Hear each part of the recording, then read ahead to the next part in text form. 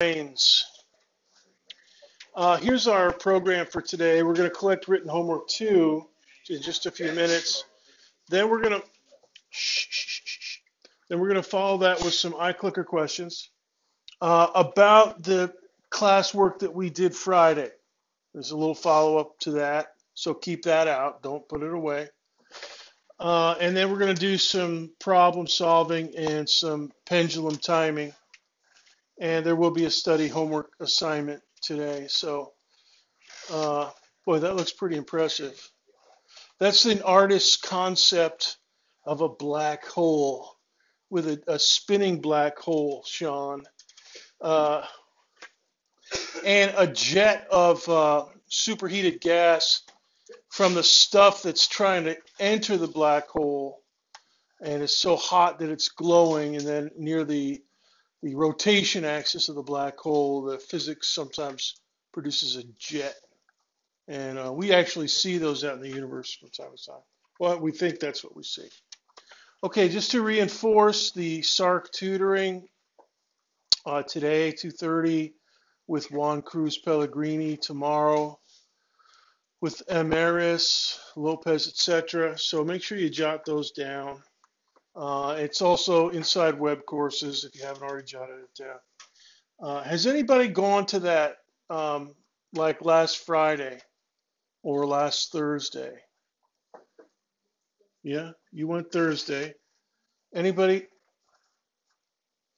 So you know what that means? I should make class a lot more difficult.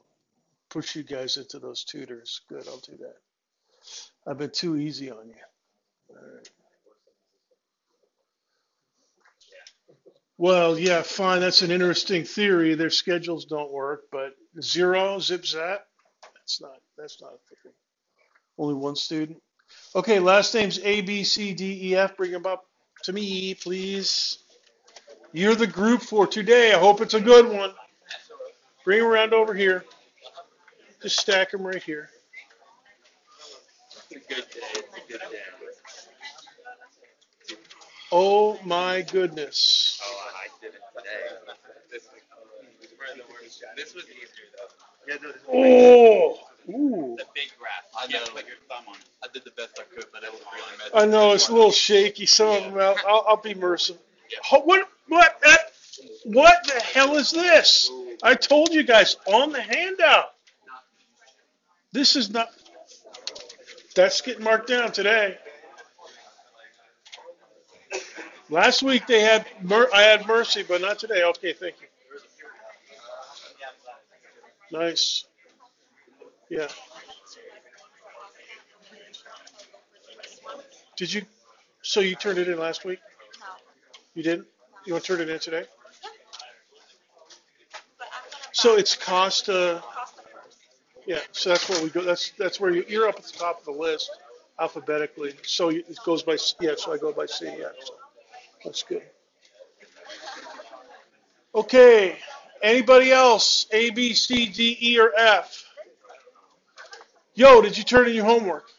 A, B, C, D, or E? Okay.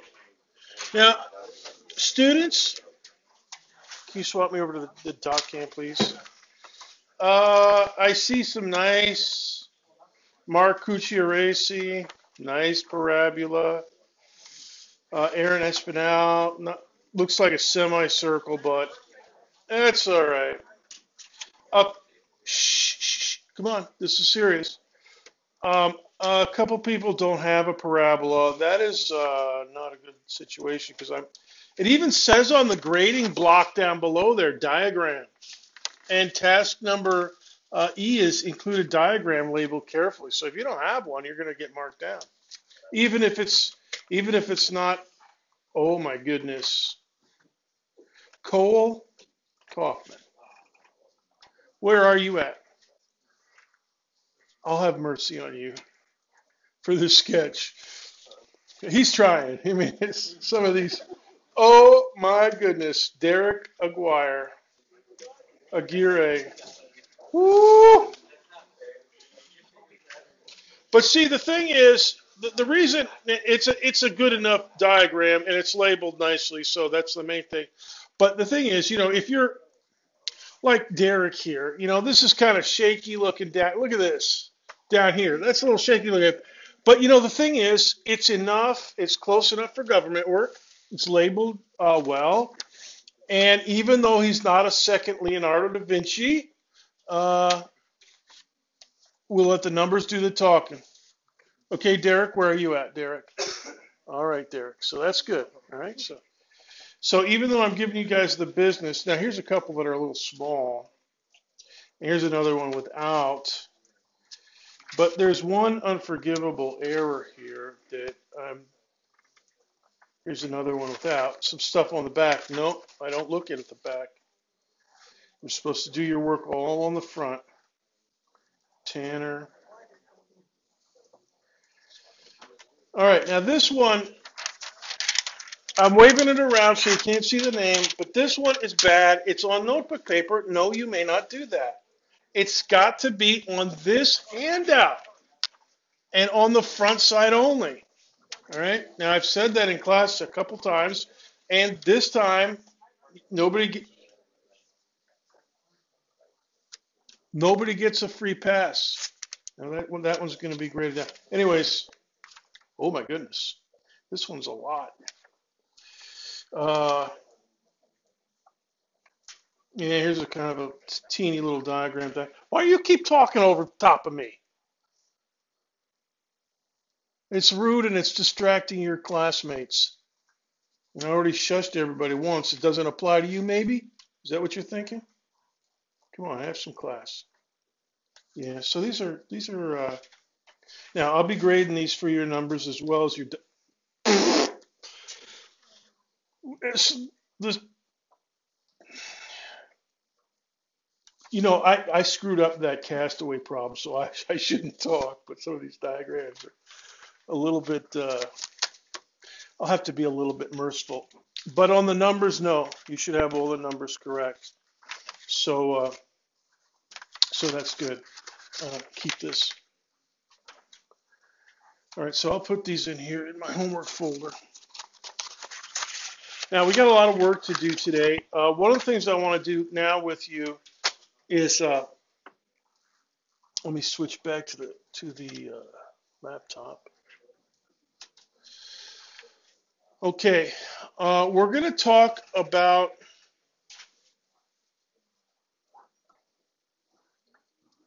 the solutions. Let me just check something here.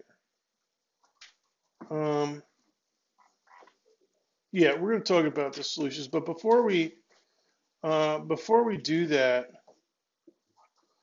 I want to do some. We're going to do our first official clicking of the semester. So get your clicker open, and we're going to do a numeric answer. All right. So hit the refresh key, and just type it. What is your reaction time? So go back to your classwork or your notes from last time.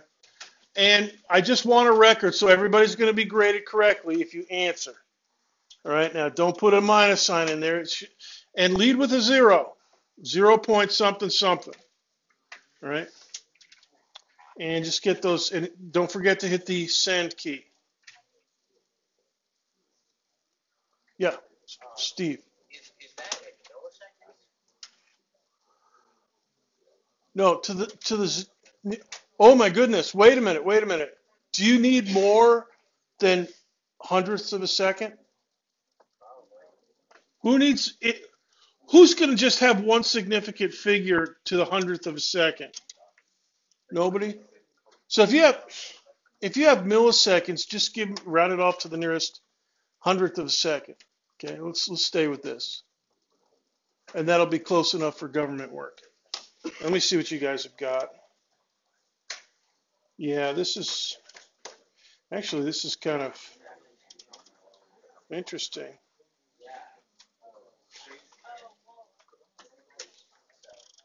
This is very interesting.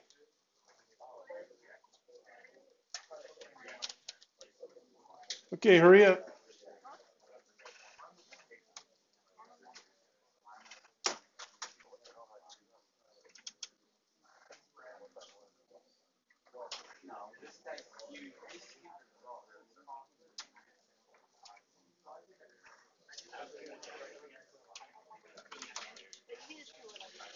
Can you guys count the students? Can you do a count, please?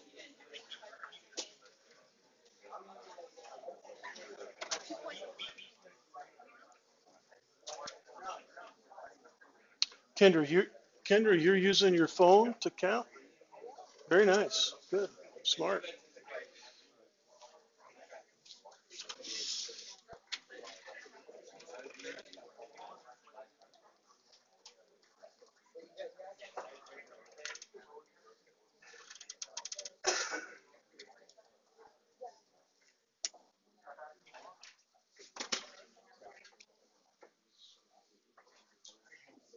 I do this when my wife is giving me the business. I go like this. Seriously? It's like saying, "Oh, seriously?" Or sometimes I go like this. Seriously?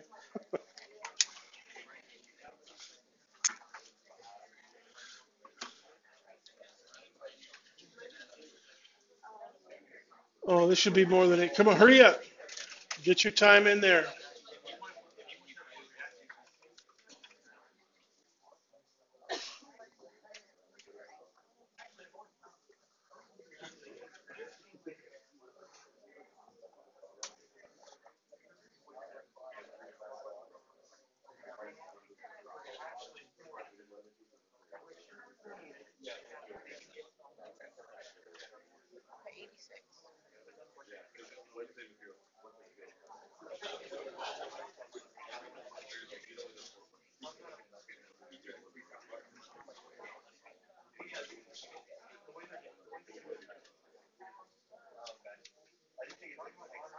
10 seconds to vote.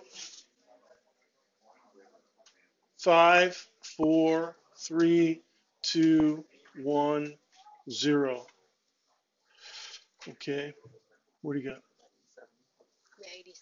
Okay. A few of you didn't vote. Let's look at these answers. It's actually kind of interesting. This is nice. I wish my other lecture hall had screens like this. So look at this. We got a lot of at around point two something, 0.24. Oh my goodness. These two guys, I'm glad I didn't get them in there for the free $5. Uh-oh. 1.87. Is that in milliseconds or something?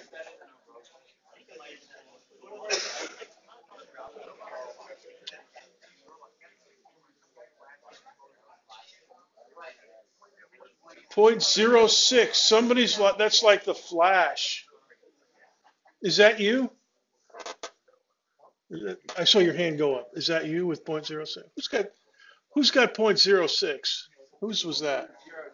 I just want to know who's like in the Justice.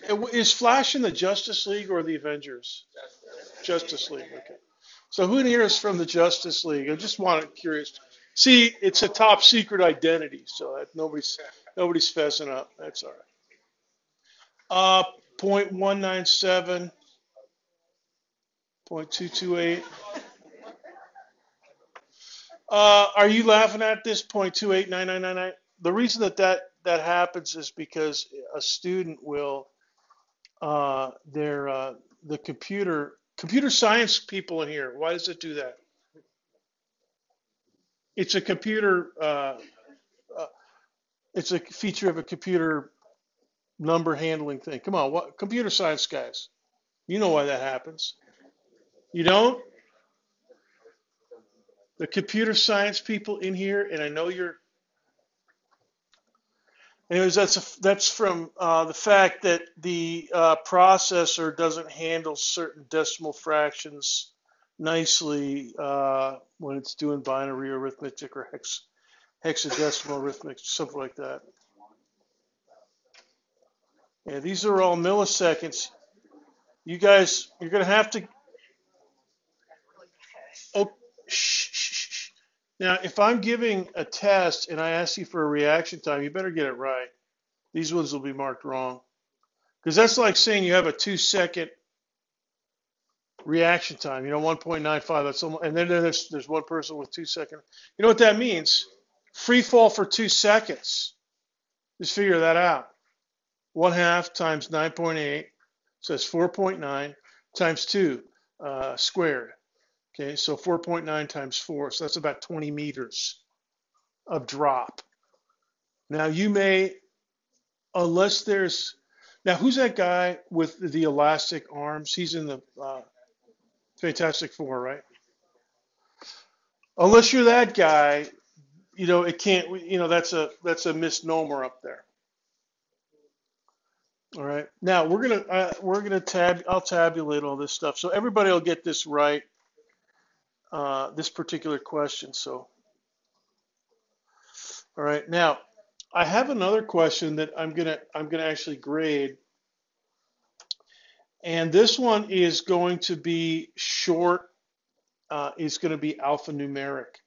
So hit your refresh key. Okay. And answer this one. Oh no, this one is, I take that back. This one is, the next one is alphanumeric. This one is, so hit the refresh key again. This is multiple choice.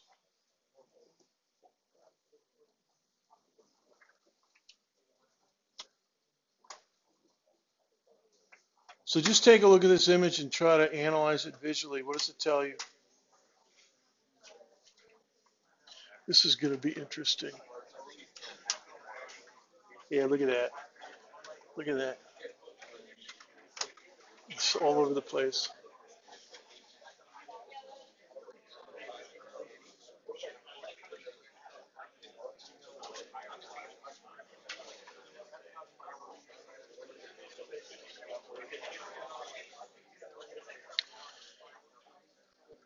"15 seconds to vote, starting right now. 10, 9, 8, 7, 6, 5, 4, 3, 2, 1, 0. Okay. If you're not, there's 86, 87 people in here. We just counted. And 4 of you are not answering. If that's because you don't give a damn, that's fine. But if you don't have a clicker, that's not fine. Get yourself a clicker and start answering questions. And I know some of you are still waiting for your financial aid, so just if you want to talk to me about it, you sure can. Yeah, so let's take a look at the spread of answers here. Take a look at this. Look at that. We got a whole range. Now what this tells me is there is a correct answer here, but the class has not reached it yet. All right, so let's think about this image. All right, and this one I'm going to grade correctly. So let me move this down a little bit. Actually, okay. Now, if you look at that, the detonations or the sub, the sparkly parts of the firework, they're going out from a center. Okay, the center is behind them. You can see that some of the arcs are kind of pointing back into the center and back below. All right, from that angle, they're pointing at something that's slightly below. Also, the tilt, if you think of it as a flower, it's a flower that's not like this. It's not straight up and down. It's got a little bit of tilt. Okay? And the side of the flower that's facing the sun is up here. All right? You see that? See that in the picture? Okay, the blossom is opening to the upper, kind of the upper right. All right? So that means it was closed back here. All right? So that means it detonated somewhere. So here's the flower, and it detonated somewhere back here. All right? Not too far back, but somewhere back there. So what that means is, and so the flower is here facing this way, and the detonation point is back here. So that means it's on the up. It's still going up. Okay, slightly before the apogee. So on this one, let me get the cursor here back over here. On this one, the correct answer is A. Now, the biggest group of you did answer that, but not a majority. So make a note of this. And, you guys, I'm going to ask you questions like this. That's not, that's not something that you can look up in a book of formulas. That means you've got to be able to think geometrically. And that brings me to my comments about the solution to homework 2. So I'm going to talk into the, can you switch me to document cam? We're going to go to the document cam, and I'm going to keep recording, and I'll insert this into the document cam. So I'm just going to give you some comments about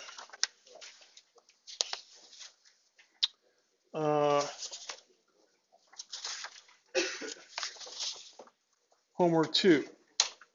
Now, I've already given you some preliminary comments about the nature of your diagram. So here's Farmer's Field. Now, here's some of the stuff we did last week. And actually, we'll come back to this. Let me push forward here.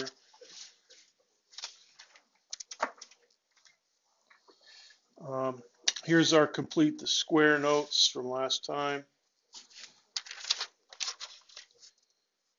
And I put those in the, it's nice now that I use Instagram because these document cam notes are in Instagram usually, as well as inside the YouTube video. Okay, now I'm going to get my, all right, now I'm going to work on this. So this is 121, 20. Homework 2 comments. Okay, so this is page 1. I don't think we'll go very much further than one page, but first thing I'm going to do is write out the arc. Make a picture of the arc. Let me put on my specs. Do a good job with this. And I'm going to make a really big picture because I have something special I want to show you.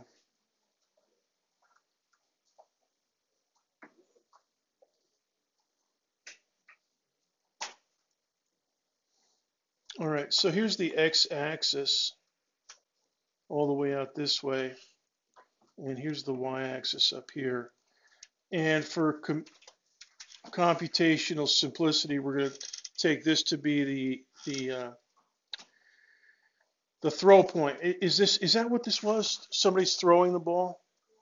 Okay, so if you're throwing the heater, this is where you throw from.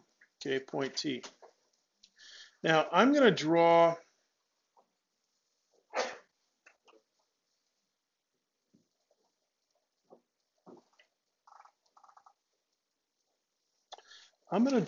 a block that's 5. I'm going to draw a dotted line square that's 5 by 5 with its left corner at the point of throw. Okay, now somewhere out over here is going to be the point of catching, the point of impact. And up here somewhere in the middle is going to be the apogee. Now I'm going to write another 5 by 5 block to the right of that. Okay, so that's 5 blocks across, and here's 5 blocks down. And then I'm going to write another one, 5.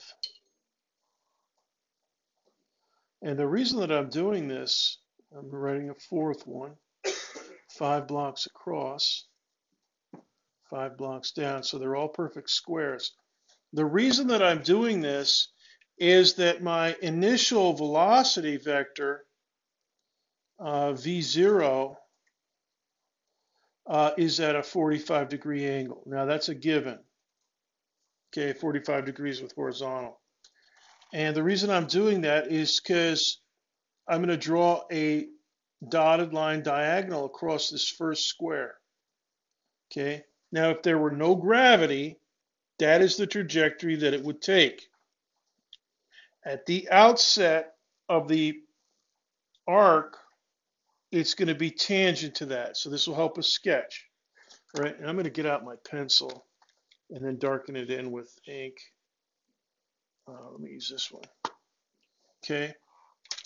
Now, I happen to know, and you guys may be able to prove it if you think carefully, that if I draw a box of this kind and then 3 copies of it, the apogee will be at the top of the top right of the second box. Now, you can prove that.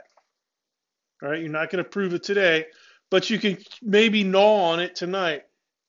And this works for any launch angle. So if you launch at 22 degrees, kind of down like this, you would draw shorter rectangles for which the diagonal is 22 degrees instead of 45. All right. And then you'd write out 4 of them. And then the catch point is down here at the lower right corner of the fourth square. So this is x max, comma 0. This is apogee. All right. So that's 1/2 x max, comma y max. Okay. And in parabolic parlance, what did they? Can you give me my stack? Do you have the other homework? Did people turn in the homework to you? Oh, everybody, bring the rest of you guys. Not that didn't turn it into me. Bring it up to the front. I'm sorry, I forgot about that. Just stack it up here on top. I'm doing your homework for you. Yeah, just stack it right there. Okay, this is for you. Let me look at this. There's a strange outline. Okay.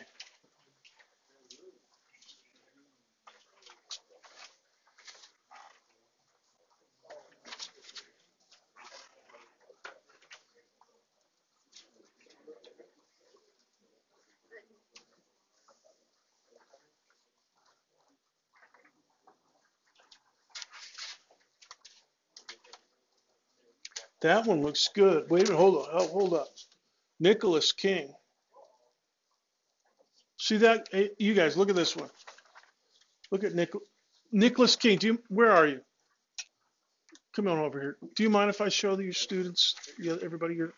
Look at this parabola. That's just about the right proportions.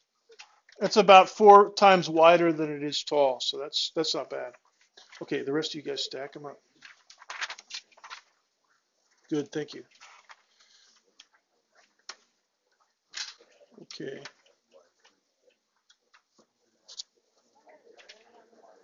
All right, thank you.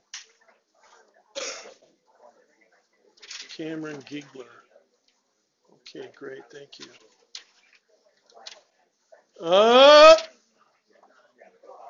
Bad boy.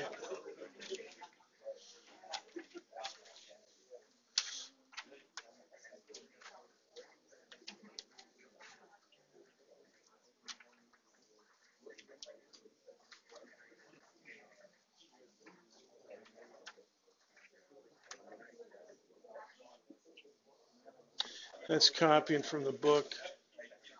That's it. Everybody's homework in. All right. Now, Robert Pomichter, where are you at? Robert, do you mind if I show people your sketch? Okay, students. Now we're getting back to my sketching in a minute, but I showed you, whose was that? Nick King's. And then here's Robert Pomichter's. Now this one's a lot taller. This is the way you always think of parabolas. You think of them, as tall like this. And this would, if this were a baseball, that, this would be like it would be a big moonshot, is what they would call that. If it was a home run, that would classify as a moonshot homework. Really way up there in the stratosphere, a lot of elevation and a lot of distance. But if it doesn't clear the outfield, then it might just be a pop fly. It's tall. All right. But in any case, that is not. That would, if this were the case, you'd have to have different rectangles, because the top of your second rectangle would have to be right here. So this technique I've shown you, with the 4 rectangles.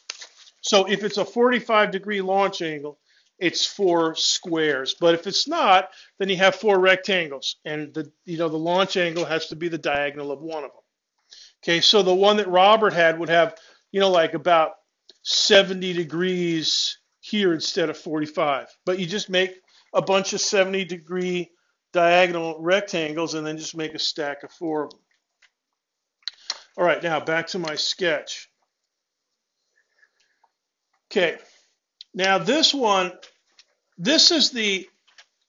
I like this diagram because this shows where the object would go if there were no gravity. And in fact, I'm going to draw one more bonus. Can you give me that? There's a marker over here, that purple marker. I'm going to do this one in purple. Okay, so this is the purple bonus square. Now, if you stack another one here, like this, whose right edge touches apogee, you can find a nice little. Now this is nice because it's squares, but you can do this with other rectangles. This is where the baseball would continue to go if there were no gravity.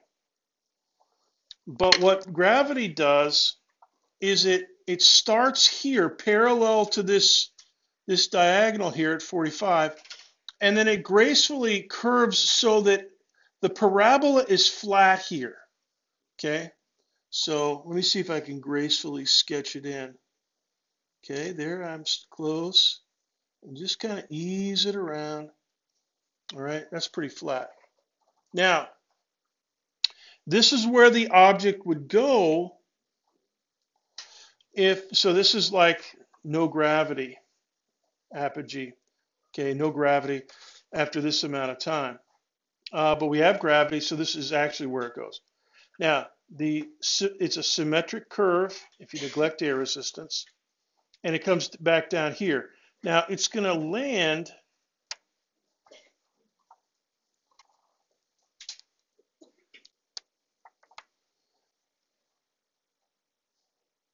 parallel to this 45. Okay, so let me try to sketch this in.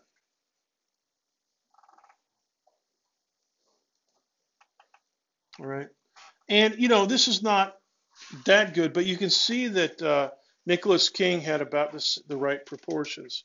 And if you do it on a computer, using Excel spreadsheet or something like that, you can get a nice diagram if you make your sizes correct, your width and your height and width correct. All right, now let's take a look at this.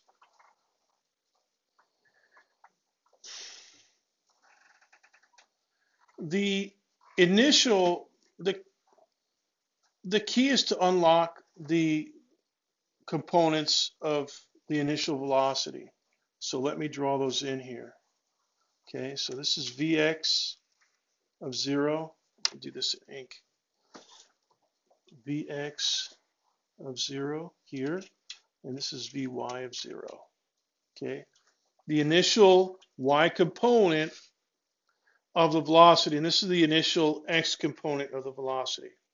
All right. Now all this stuff, remember, is a competition between the upward component of the velocity and gravity. You know, it's a case of the Lord giveth and the Lord taketh away on the way up. It taketh away, gravity taketh away all the upward velocity, but then giveth it all back on the way back down. But this one it doesn't touch. All right, this is the constant. Okay, so I'll just make a note of that. And this one up here, well, the y component, this one is a constant of the motion. That's the initial condition. But Vy itself as a function of time is going to go down to 0. So in this particular case, let's see. I think I actually calculated this somewhere. Where did I calculate that? Oh, I did it on my computer. So let's do it here. Vx of 0 is equal to the cosine of pi over 4, 45 degrees, times v of 0 itself. Okay, so this is square root 2 over 2 times 37 meters per second. And what does that come out to? It's like 26 point something. 26.2 meters per second. And so Vy of 0 is going to be the same. Now, if you don't have 45 degrees, you got to do the sine of whatever your launch angle is. But I'll write it down here. Pi over 4 times V of 0. And so that's also equal to 26.2 meters per second. Okay, now this is the stuff that changes. So down here, what that means is that Vy at point C, I'll call it capital C, is equal to negative 26.2 meters per second. Okay, you know, it's the Lord giveth and the Lord taketh away. It's taketh away up here on the way up. So up here, Vy is 0. So let's write that down. Vy at apogee is 0. Now you still have this. Vx is, 26.2 all the way across. All right. But this change here, okay, is an easy way to figure out the hang time. All right. Now here's what I mean by that. Delta V at the apogee, delta V is final, which is 0.0 meters per second, minus 26.2 meters per second. Okay, that's the initial. All right. And it's also equal to G times delta T. All right. So delta T in general is delta V over G. And in this case, negative 26.2 meters per second divided by negative 9.8 meters per second squared. And so that is about the cinchiest way to figure out the time at apogee. So if this is 0 down here at the origin, then this is about, I don't know, 2.7,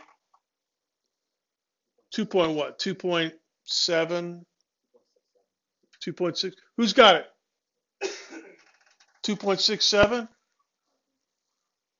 Come on, get your calculators out. We're not just whistling Dixie here. What is this, chopped liver day? Come on, get your calculators out. You're scientists now. You're studying with me. You're a scientist whether you want to be or not. Okay? Can you verify me on that? 26.2 divided by 9.8. And notice it's positive.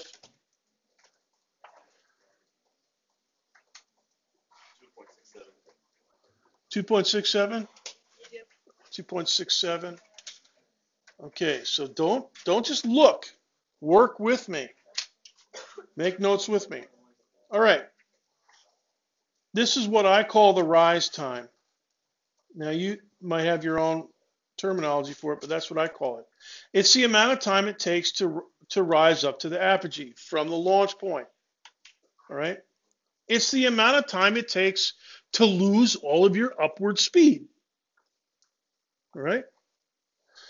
So the rise time, you lose all upward speed. Okay, and then on the way back down, it's symmetric. You get it all back. All right? So the time here at the catch point is 2 times t subscript a. All right? See, so now we're getting the time measurements, and we already have the velocities and stuff, so we're golden. We can figure out, all the dimensions of this, and then plug them into the hyperbola or the parabola formula. So t subscript c is 2 times that other one. So what is that, 5.34? Okay, 5.34. Sean, is that what we verified yesterday? 5.34? Okay, so this is the hang time.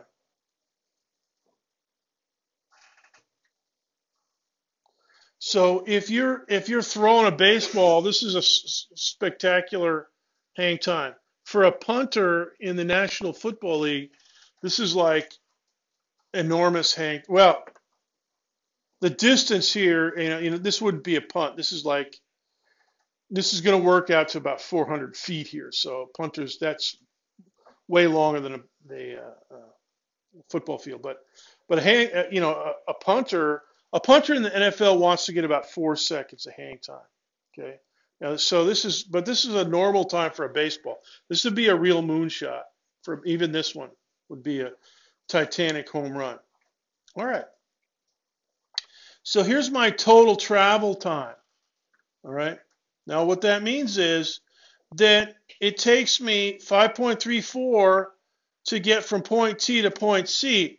Now I can use the sideways component of the motion to figure the distance out because it's not changing. All right. So X max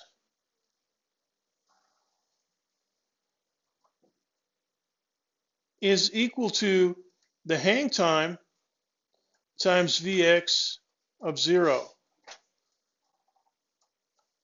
All right. And so what that's like is that's the distance, if the sun was out, this is like the distance that the shadow on the field moves. Think of it that way. All right. So this is what? So it's 5.34 times 26.2. So what is that? 130 or something? 139 point what? 9. Okay, so this is 139.9 meters, and that is an awesome home run. All right, so there's your maximum range. That's where your robot twin has to stand in order to catch your heater if you launch it at exactly 45. Now we also want to know this is in the handout. I think this was we were using this form. What was this? It y minus h or y minus k? Okay, so I had y minus h equals alpha times x minus k quantity squared. So now we got to figure out this h. That's the height. Okay, so I'll label this. Okay. Now, here's an easy way to think about this. You don't, you can write out, the equation for y if you want. You can go like this: y of 0 plus vy of 0 times t plus 1/2 gt squared, and plug in the rise time, and you get it. But here, now this is 0, okay? And this right here, that's the purple height.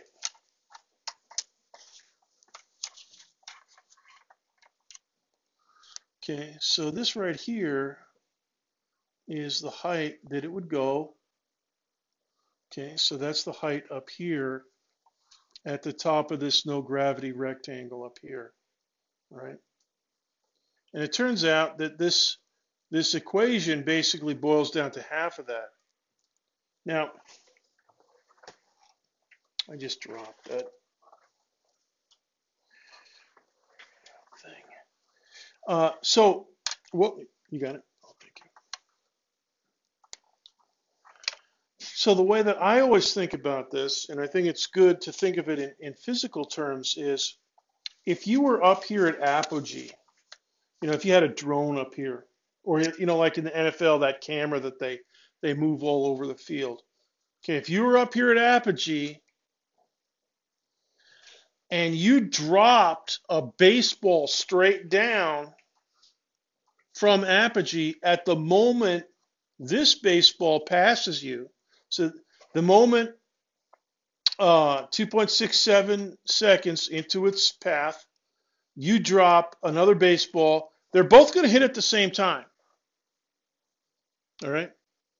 So the straight down path, that distance is the same. The time is the same as for this curved path all the way down.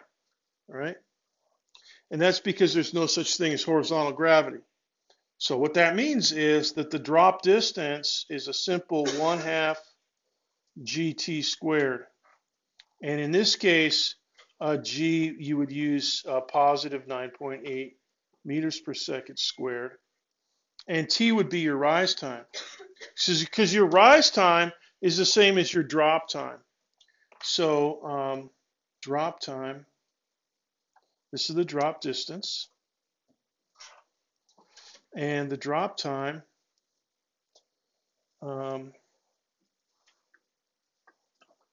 is equal to the rise time, t subscript a.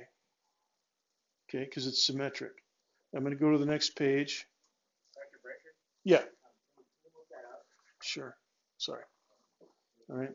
So as I was saying, this is the purple, this is the height of the purple rectangle. And look, if G was 0, if you were on a planet without, or if you were on a spaceship without any gravity, this is where it would go. Just speed times time and no acceleration. And that would be the top of this rectangle up here. All right. Where I have the letter NG. And so, but where it goes is the real apogee, point A. And the distance here is the drop distance that a baseball takes if you drop it. And it's the same amount of time to drop it as the baseball takes going from apogee down to the catch point at X max. So if you want to get the coordinate of point A, the y coordinate, all you got to do is figure out the drop distance. All right. And use the drop time equal to the rise time, and you're golden. All right, so let's go to the next page, and we'll just do that. Okay. So homework 2, comments, part 2. Okay, so the drop distance. Now this is a formula where you're kind of screwing around you're not using the negative sign in the value of G. You're using a positive 9.8 because you know where it's going. It's just going, it's just going downwards. So the drop distance is equal to 0.5 times 9.8 meters per second squared times 2.67 seconds quantity squared. Right, so you can figure that out. Now that is 34 point something, correct? Anybody verify me on that? Okay, so 34. So what is it? 34 point what?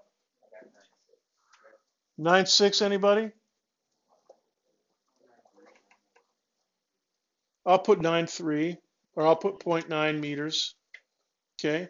Now notice, multiply that by 4. Multiply that number by 4. And what do you get?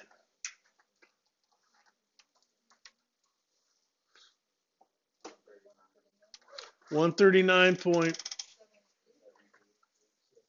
Yeah, and so 139 point blah de blah. And that, my wonderful students, is a verification of the 4 rectangle method. Okay, you're always going to get 4 times. All right, it's always going to be 4 times the drop distance from apogee. Horizontally, 4 times whatever the drop distance is from apogee. All right, so now you have your parabola. Your parabola is squared away. All right, and so let's just review here. We looked at, one more thing I want to point out to you. Okay, let's go back to the original equations of motion that we derived last Friday. X of t equals x of 0 plus vx of 0 times t plus nothing. Now I'm going to introduce a symbol w to represent simply this quantity vx of 0. Okay, so it's just going to be an abbreviation for it. So my equation is a little bit nicer. Also, y of t was equal to initial value of y plus initial y component of the velocity, vy of 0, times t. And this one has an acceleration term, 1/2 gt squared. And in this one, g is negative 9.8, as you know, etc. And in this one, I'm going to introduce a symbol for ease of notation, u for vy of 0. All right. Now, the other thing that I'll mention to you is that, let me draw a 5x5 square here. Okay, so here's my launch square, and here's my launch tangent. And theta, we know that this is vy of 0, and this is vx of 0. And this is vx, or this is v of 0, the main. Okay. And so, and we mentioned this last time, that the tangent of theta, for instance, and you can do sine of theta and so forth. Tangent of theta is just vy of 0 over vx of 0. Okay, so in terms of my two abbreviations, that would be u over w. And you can recast this thing into any form that you need. And I'll just remind you that the final value of x, which for us was x subscript c, in terms of these constants, was minus 2 UW over G, which expands to minus 2 Vx of 0 if you put the original meanings back in, divided by G. Now that's a positive number because G is negative. Okay, and then the H is a little bit trickier. H is equal to, let's see, minus 1/2 U squared over G. So this one's a battle. This is the one that's a battle between the upward component of the motion, quantity squared over G. Okay, this is a positive number as well. This is positive. It's an upside down parabola because gravity is the G value is negative downward. And so these are the things that you can, so you can actually, if you go to these formulas here, you can immediately write down the parabola formula, which is, y minus, now what was it, y minus h or y minus, okay, equals alpha times x minus k quantity squared. So, here's h, and then here's k is this guy right here. Okay. So you could have written that down immediately, but then you still have to figure out alpha. And alpha, I can't remember what alpha is.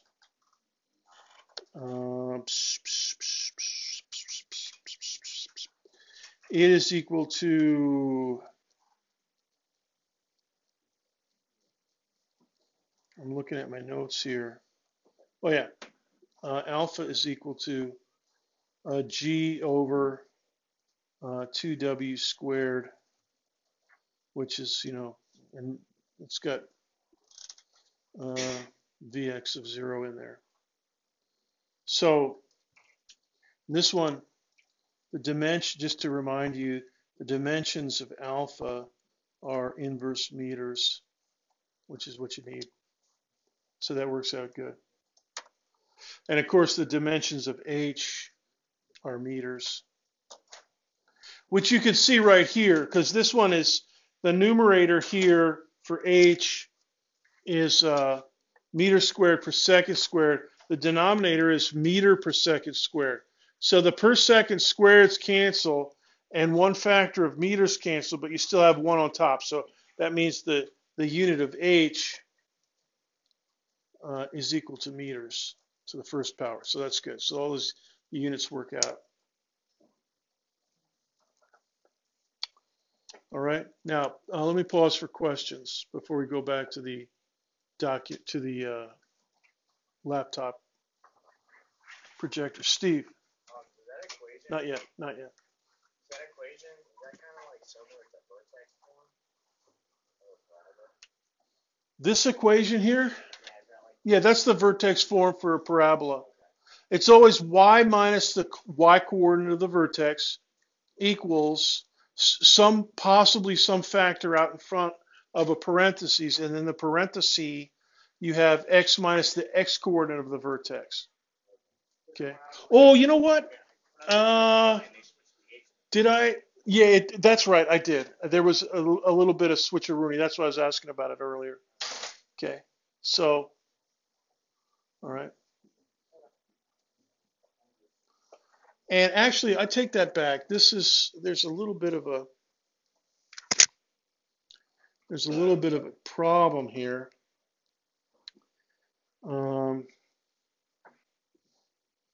I made a mistake. This is k is equal to 1/2. So in this one, k is equal to 1/2 x subscript c. So whatever you have up here divided by 2. I think that's right. All right, now, if there are no more questions, we'll go over to the what you call it,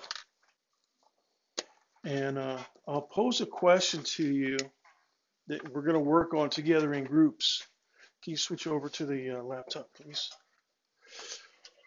Okay, so we have basically 2 pages of comments about homework 2. And you guys, the reason I went through all this business of thinking about how far something falls, how much time it takes to rise, that's all physical thinking. I'm thinking about the physics of what's actually happening. Now, many of you may have just plugged stuff into the formulas that we worked out on Thursday, which is all right.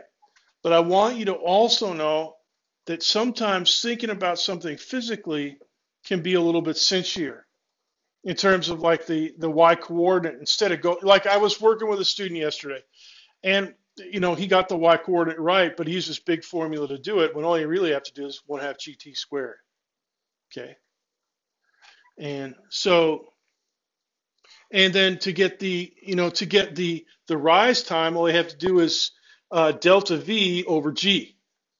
Okay, you take away all that upward speed, and that gives you the rise time, and then figure out, okay, it's symmetric. Then you get the total hang time, and you got everything at that point.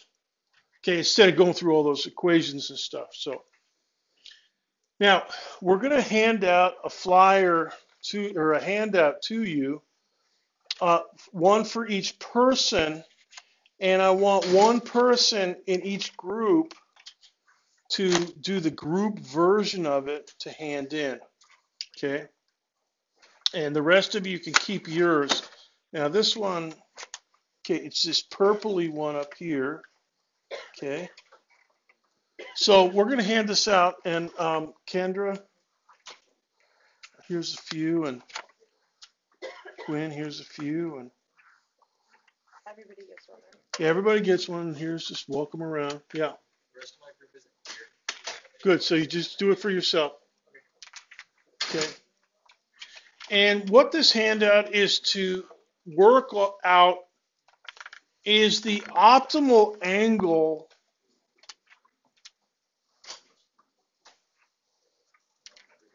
given, say, some set velocity, what angle do you tilt it to get the maximum distance?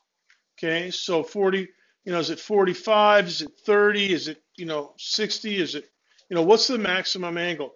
Now, I want you to prove it. I want you to derive the angle, right? And I haven't really told you how to do it, so you're going to have to get your coconuts together. 3, 2, or 1 coconut, as this table has over here, and come up with an idea. Come up with a brainstorm and see if it works. Now I'm going to pause the recording, and then okay, 1 per group. Hurry up, come on. Just Kendra, don't wait. Just get them. If you're ready or not, just turn it in. We got work to do.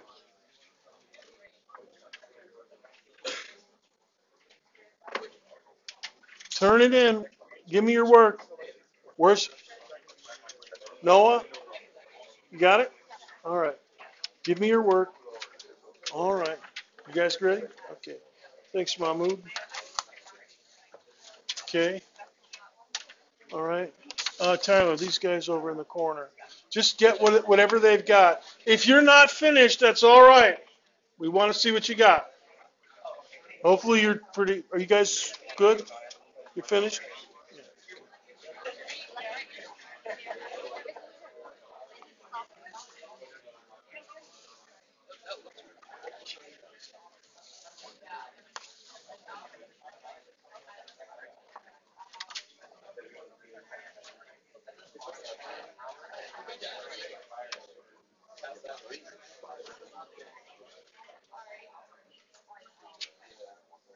Uh, Chimera ants. Chimera ants. Come on up here. Chimera ants. Come on up. Hold on to this. So this is a derivative. You took a derivative. Yes. Okay, which one of you wants to explain it? You, or you? You want to do it? You're going to do it up here at the dot cam. It'll be immortalized in the YouTube. I actually can't explain that. I just know it from Cal. I really can't Explain it from calc. That's what I just want one person. This is good. Okay, it's not the way I would do it, but it's good. All right. All right, I'll do it.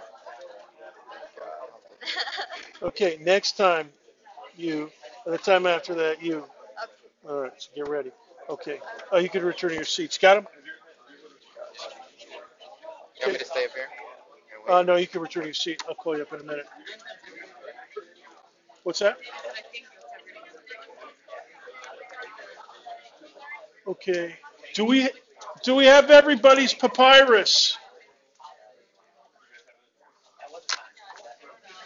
Anybody still have their paper? Okay, here we go. Students, shh, shh, shh. I'm going to invite a representative from the Chimera Ants to come up here to the document cam and go over their derivation. Diego, take it away. Okay. And put this here. I'll pick you up. All Go right. ahead. So Oh, we wait a minute. Hold on. Switch to the document. Please. Okay. Now we can go. so okay. So we started with the total time. Wait a minute. Put this on. Put that to your shirt or something. All right. So we started with the total time equation and plugged it into the kinematic equation for the x position of the projectile motion. And so you end up getting the equation for range.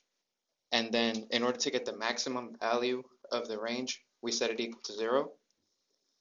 And in the end, you get cosine Wait a minute. You set what equal to 0? the derivative Where's the derivative? right here. So x prime is a derivative? Yeah. What's the other way to write that with d by d something? D by d theta. Okay, so remember that.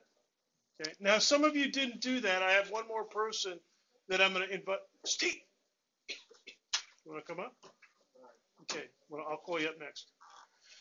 Okay, continue, D. And so we set it equal to 0, and we solved for theta, and you end up getting pi over 4, which is 45 degrees. And my wonderful students, that is the way that I, Dr. Brickner, also did it. Except I did a little bit differently, but, and there's a trig, you don't have a trig, there's a trig identity in there. Yes. You see it? Point it out. It's Use one of the pens there. the trig identity happens right here. Right. So when you have 2 sine theta, cosine theta, it is sine 2 theta. Right. So, and I know a bunch of you guys back here, you had the trig identity, right? Okay. And who else saw the trig identity? Raise your hand. A couple of you? All right, good. All right.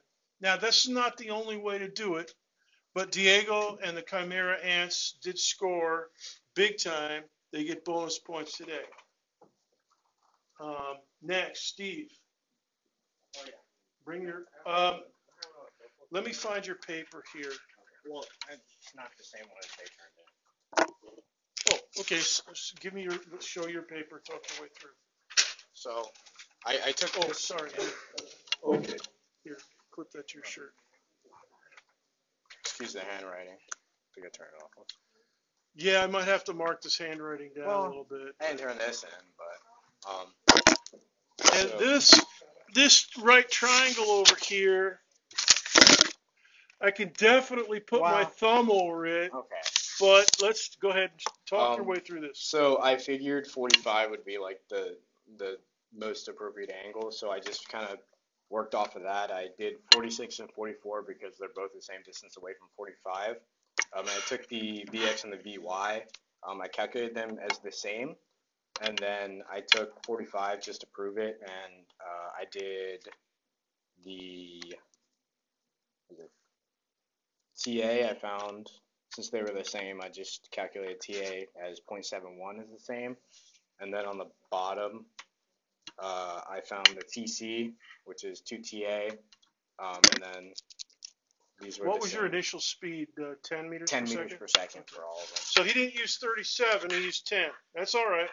You don't have to use, in fact, oh, continue, go ahead. Yeah, it was easier because I just moved the decimal place. And then I found the 45 was 1.44, and then the one away from 45 was 1.42. Then I used Xmax as Vx0 times TC, and I found that 46 and 44, the ones both one away, were both 9.87 meters, and 45 was 10.18. Okay, very nice. Now what's Steve? Now what's the name of your group again? 954. 954, area code 954. What they did was, or what Steve did, is this what you guys also did, or No, did they you do did you something. did a calc? Yeah. Ooh, so this is your personal Well, I vendetta over here. That's all right. I guess they're both. The reason, I don't know. did you guys use calculus? Kind of like what I did? Yeah. Okay. The reason Steve talked to me about this is also a legitimate way of doing it. Finding an answer. Now he went in increments of 1 degree, and he only took one increment above and one increment below. But okay, thanks. And let's give Steve and the Chimera ants. Chimera ants, stand up and take them out. Stand up, all of you. Come on. Okay. Anyways, they did great. So what Steve was doing was solving by table. Numerically finding a minimum, or actually a maximum. Now, this problem is amenable to calculus. You get an analytic solution. 2 theta equals pi over 2, so theta is pi over 4.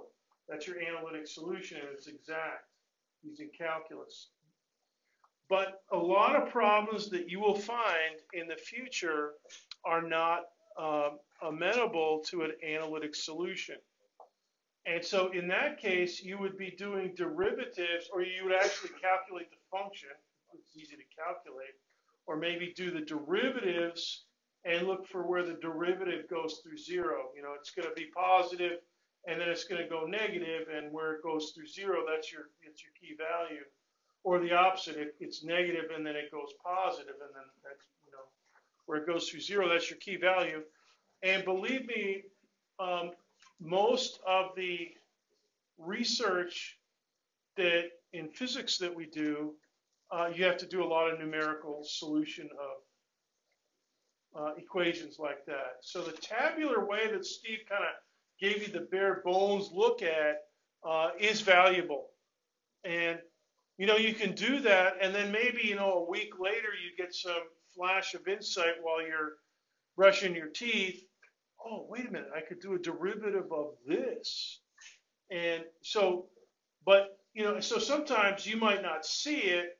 You do the tables and stuff, you work it out, or think about it, for a couple of weeks or something. For me, a lot of times, when I was out in Montana working on my thesis and stuff, I'd be out hiking up the mountains, and I'd come back down the mountains, and all of a sudden I'd see the solution, walking back to my vehicle. And that's the way it works, So you do everything you can try, get a solution, and then keep thinking about it. Let it cook in the back of your mind, and this is a legitimate method to use. So although Steve's handwriting needs a little improvement, other than that, it was pretty righteous. Now, let me just show you my notes. And here's what.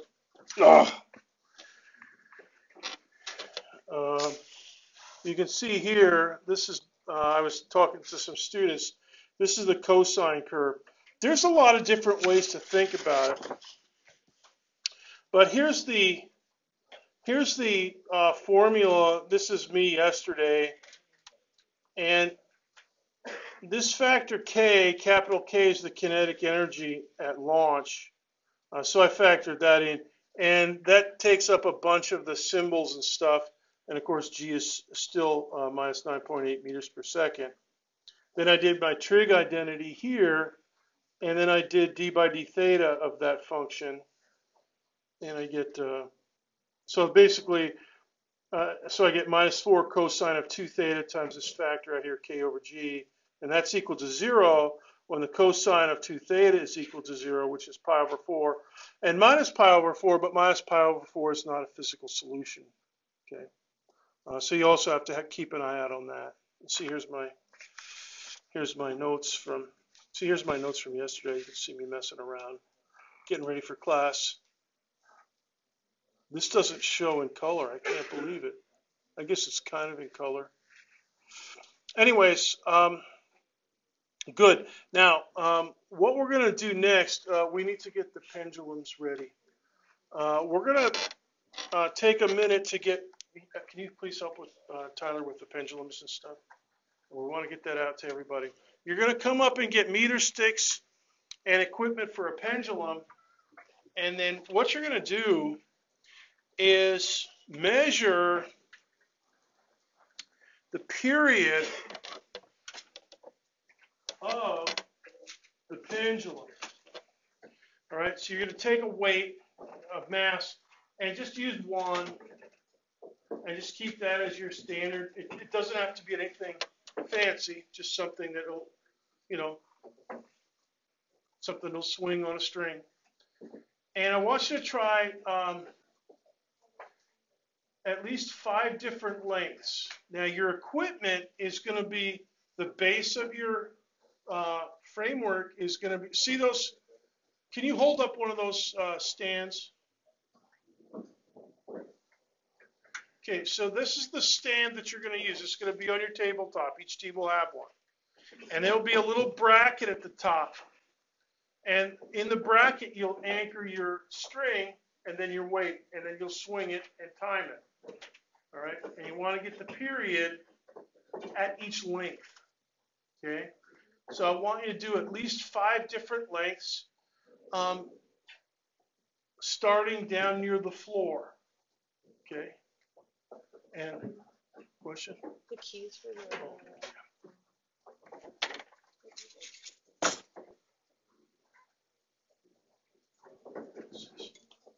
Okay, so start with, you know, your longest length, and then shorten it up 4 or 5 times, 6 times, and don't do it, you know, too short, because that'll be really fast. It'll be tough to time. Okay, and I would suggest,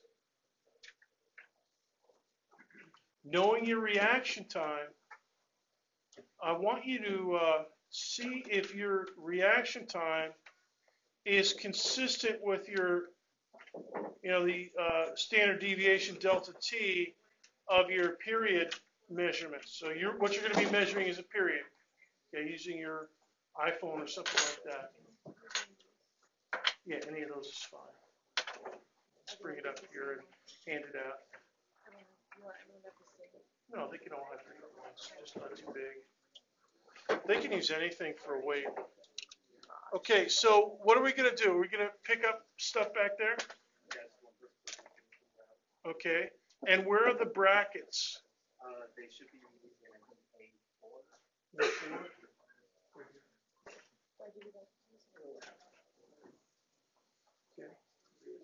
Okay, so go over to Tyler, get your stand, come over here, and we need string as well. The string is up there. Where's the string? It was up there. Okay, so get some string. Are there some scissors? Give them about this much string. Okay. Okay. And the weights. Also, Quinn, give them one of these handouts. Oh, okay. You guys, use the blue handout for this exercise. One per person? Oh, one per person. No. When they come up and get their string and everything, tell them to take it. Just stack it up on top of the purple ones. Okay, so everybody gets. Do you have a scissors?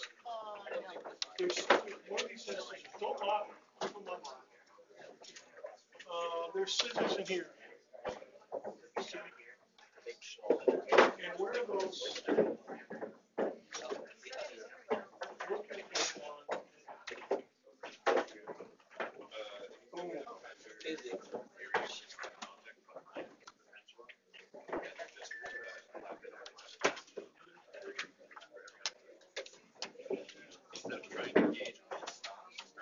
Yeah.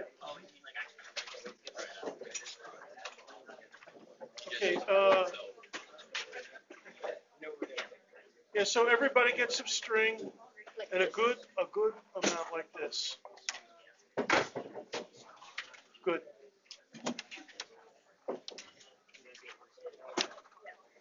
All right. And everybody get a bracket. No, they're not. They won't work.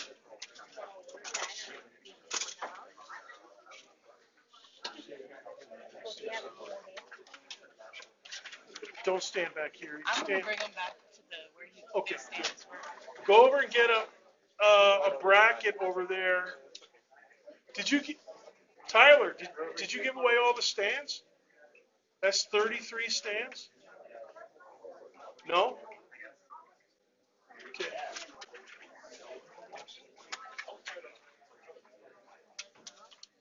Okay.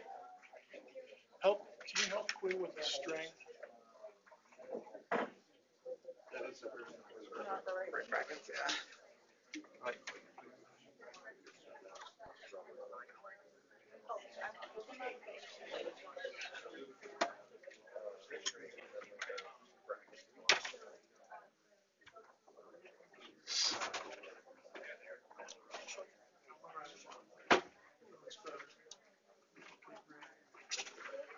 Kendra, can you help Quinn with the string?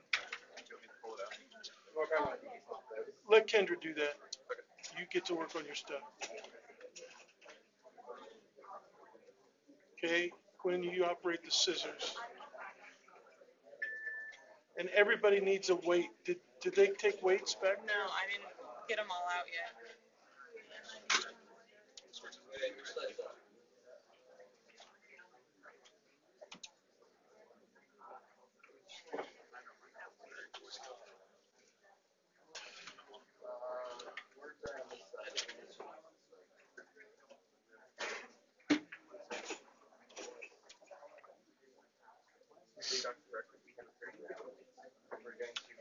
Um, Kendra, where are the weights? They're in A1. Oh boy. Tyler, can you come in? Are you distributing brackets? Okay, Kendra, look after the weights. Okay.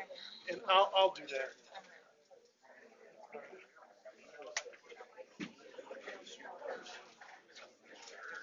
Where does it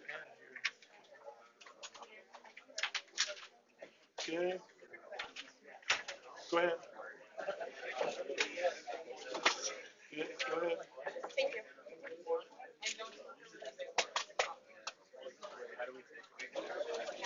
They lift up.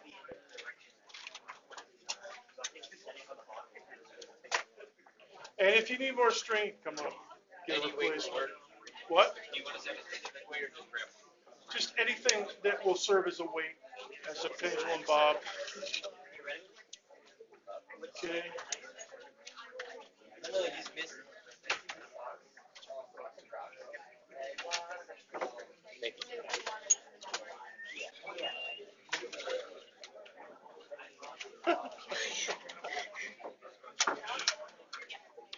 It's always something.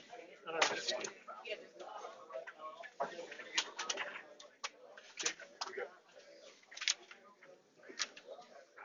Do we need just one of these?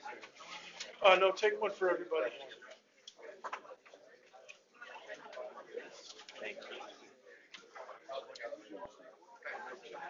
Where do you get the brackets? The The what? bracket? Back in the corner.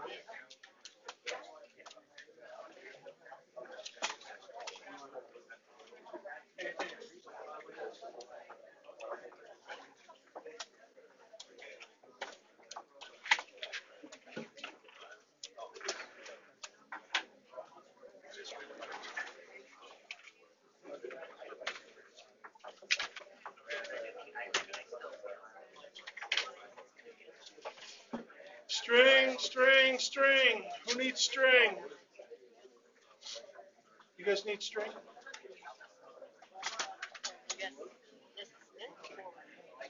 Snip this one off. Some people might need a replacement if they mess up. Okay. Let's finish. Shh. I want to give you some instructions. We're going to modify my plan for today. Everybody's got their measurements in and stuff, so that's good. I'm going to let you work on your calculations of frequency and standard deviation and everything overnight or until Thursday. We'll hand in this blue sheet when you get to class. In the meantime, we're going to, this is the question I wanted to ask, but we don't have enough time. First thing on Thursday, I'm going to ask you about this. Did you discern a pattern in the frequencies or periods?